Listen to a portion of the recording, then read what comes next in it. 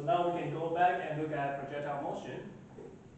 We said, so when we are using Newtonian mechanics, we get that the time it takes for the ball to go from here to here is the same as the time it takes for the ball to go from there to here.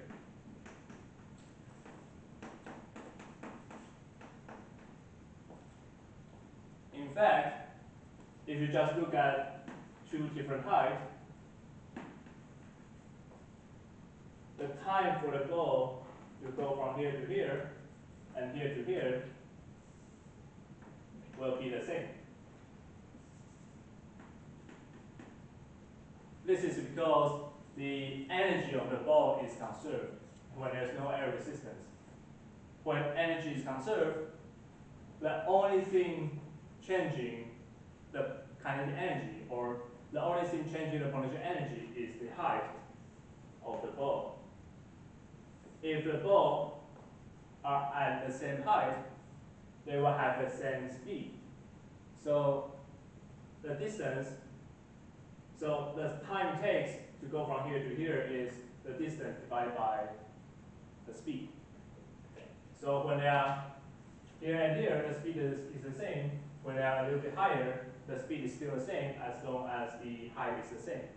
So the time it takes to travel the same amount of distance will be the same. This symmetry comes from energy conservation because the only thing affecting the speed of the ball is its height. Even though it is going up and here it is going down, the speed will be the same as long as the height is the same. So if you look at the time it takes from one height to another height and then back to the same height, the time will be the same. Okay?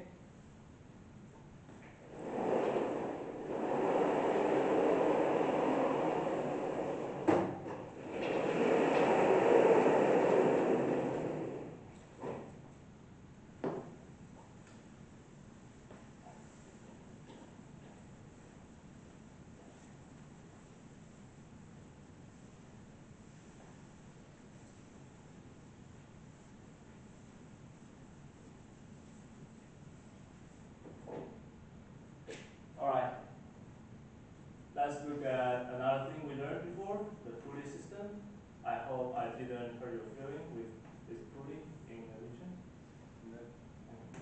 Alright, so we say if you use just one pulley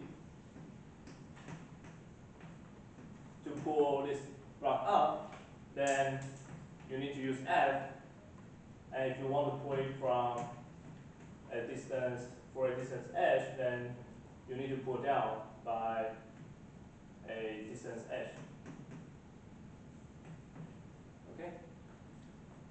Now, if you have two pulleys, you end up only need to use half of the force to pull it up because there are two strings pulling it. But in order to move it up for a height h, you need to pull it down for a height 2h. This is because if you move the height of the block upward, the change of potential energy is the same for both blocks. This change of potential energy, or this increase of potential energy, comes from the work you done to the system, and the work you done is not gravity, so it's not conservative. The work done by non-conservative force can input energy to the system. It doesn't always need to be air resistant. So in this case, you are inputting energy to the system by doing work as pulling the string by using a force times a displacement h. They are in the same direction, so it is a positive work. And now, if you want to pull the block up with a lower force,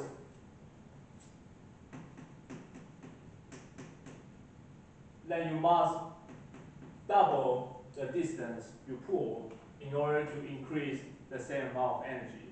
The reason that you need to pull down by twice the distance is because you need to do work to increase energy. And work is force times displacement. If you want to use a smaller force, the displacement must be bigger in order to increase the same amount of energy. So that's why if you design anything that reduces the force you need, the distance you need to pull must be longer. It's energy conservation. So if your dream is to design a pulley system that reduces force but does not increase the length, give up right now because it's impossible due to energy conservation.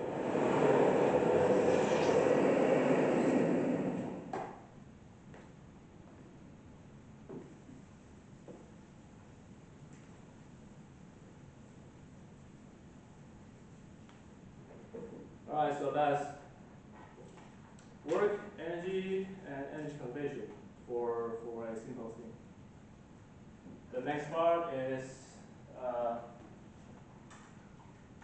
conservation of energy for a system. And you know how we go from a particle to a system. We just look at bounded particles.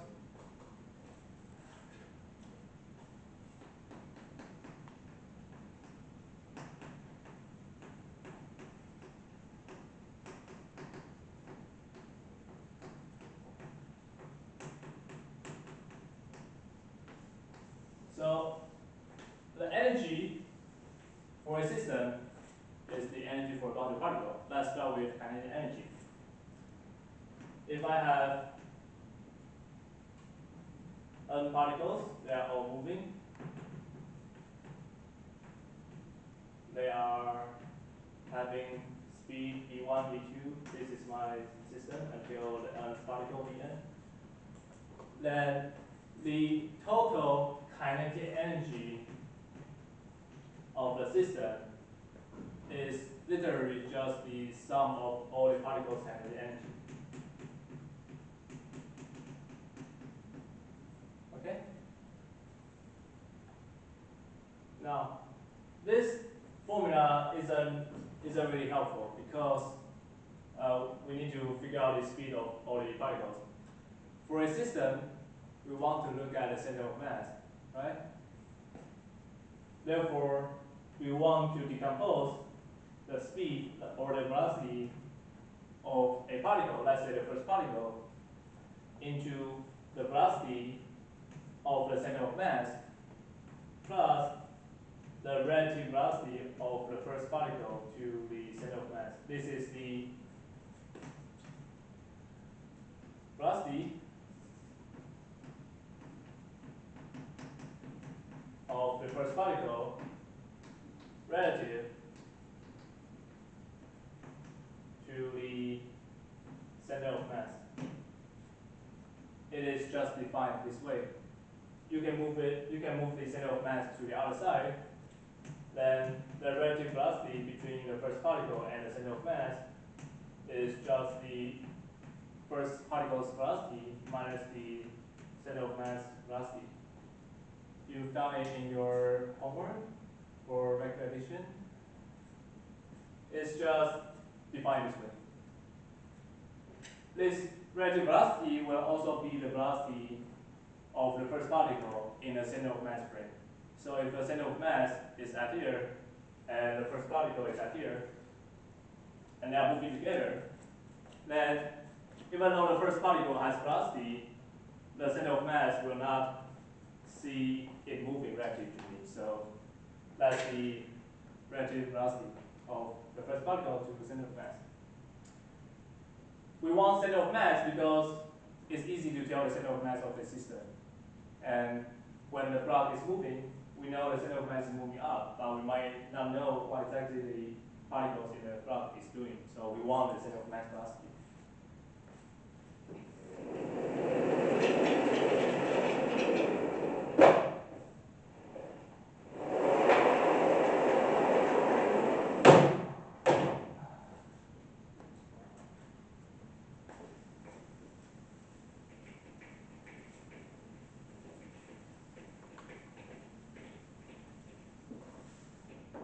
So for kinetic energy, we we need 1/2 mv squared.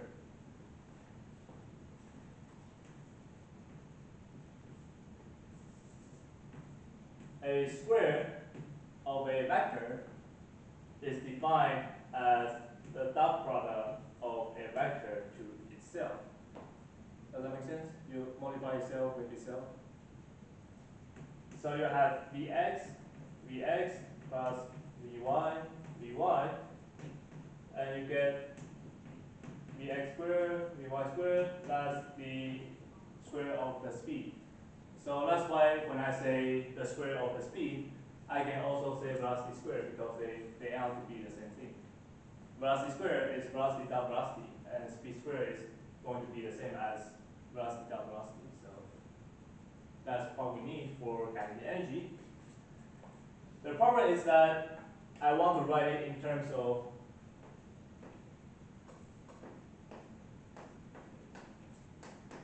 alright, so let me just write it as V1 squared. I want to write it in terms of the velocity of the center of mass plus the velocity of the first particle relative to the center of mass squared. So how do I square a vector? It's going to be exactly the same as binomial expansion. You square the first term, and then there will be 2 cross terms. But for a cross term, it's not a square because it's different vectors. Then in vector multiplication, it becomes the dot product between the 2 vectors. Then the last one will be the square of the other vector. Does it make sense? You can try to check it by yourself if you are interested. I have the detailed process in the textbook. But if you know binomial distribution, binomial expansion, then it's just exactly the same. The only